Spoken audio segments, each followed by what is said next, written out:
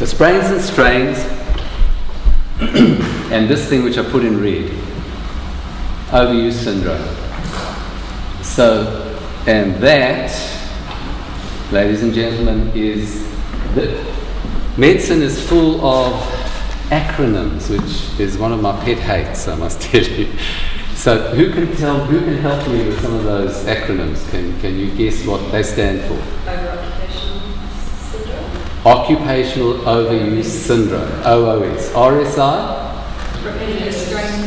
Fantastic. So now you've got to think of the words here. So what is overuse? Overuse is, I have used a part of my body more than it is capable of coping with.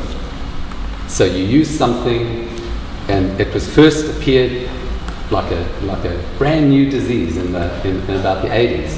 When typewriters changed, I can see my mother, she used to type 60 words a minute. She had a cigarette out the corner of her mouth, curlers in her head, and she'd go butter, butter, butter, butter, butter on this old typewriter, and she never had a problem. But when they changed to these touch, that's when occupational overuse syndrome suddenly appeared. It's worse with the mouse, because we are hunter-gatherers. We're designed to chase things and pick things and do things. We are not designed for sitting very still and using tiny, smaller and smaller movements. Everything tense, watching a screen, trying to get this blinking thing in there so you can press it. So we're not designed for these types of movement. That's where occupational overuse syndrome. So the words are important. Occupation, overuse, syndrome, collection of symptoms. Repetitive strain, is there strain? Maybe. Injury, is there an injury? Well, we'll discuss that.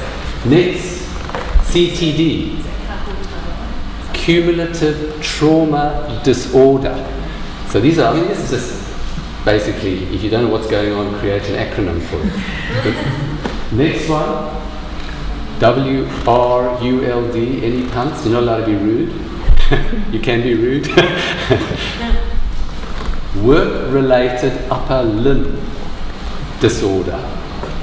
Okay, so what they've gone is, we know what's wrong, it's a repetitive strain injury, and they've gone on to, we don't know what's wrong, it seems to be occurring with your work, it's in your upper limb, oh, I don't know.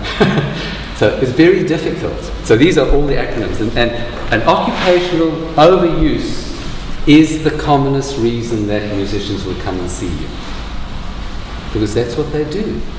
They do repetitive, complex movements which are precise and require you to adapt to this wacky instrument, and there's stress and there's this and that and the other. So overuse injuries are the commonest reason that musicians will come and will feel pain. Now I can't remember what's next. Yes. And that's actually super important. There may or may not be signs of actual damage. And that's why those acronyms kept changing. Because people appeared and they said, my arm kills me. And then they had millions of scans, they had blood tests, they had all sorts of things, did biopsies, no matter what, and they found nothing. There was no injury. Was the pain real? Of course the pain was real. What's pain? Pain's a perception. It's an emotional and sensory perception. I'm suffering. I've got this pain. It's driving me nuts. The fact that you can't find anything doesn't mean I don't have pain. It means the tools you're using aren't adequate. So, why? And this is the squillion-dollar question. If you guys can really answer this, you will be on, and fix it, you will be on your very large yacht in the Bahamas next week. Why do you have awful pain and no signs of damage?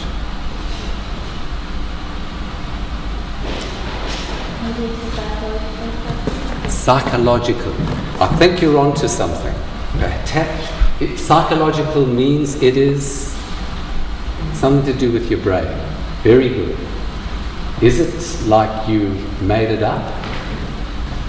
Are all these people who've got these long-standing chronic awful pains, are they just kind of skiving off and...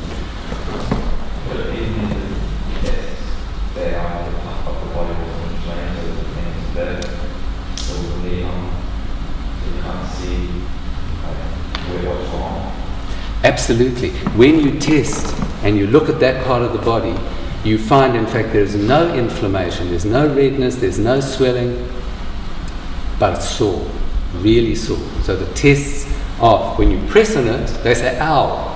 And you say, where's the pain? They say, it's here. But, okay.